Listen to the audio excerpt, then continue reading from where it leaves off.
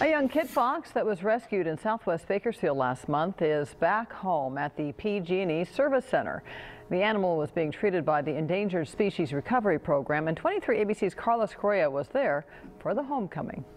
It's not uncommon to see a San Joaquin Kit Fox hanging out in the service center of PG&E. The area is large and in an open space with little residential development. So they are protected both federally and by the state. And so if one is seen, then you're supposed to leave it alone. Just let it carry on its life. It knows how to survive. But a few weeks ago, an employee noticed something terribly wrong with the company's residential Kit Fox.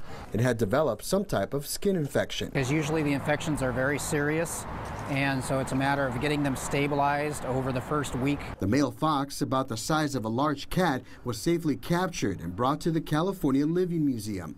Wildlife biologists treated the animal and is now being released back to its natural habitat. Oh, what a pretty boy.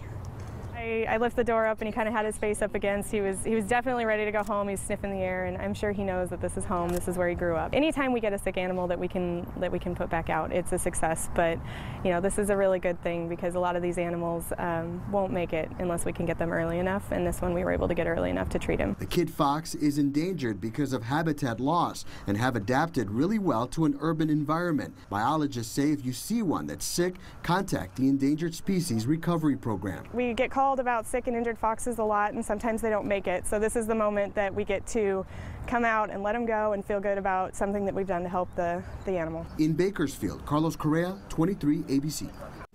And Calm is monitoring the kit fox's health with a radio collar, and biologists plan to keep it on the animal for at least a year. Sticking with the animal.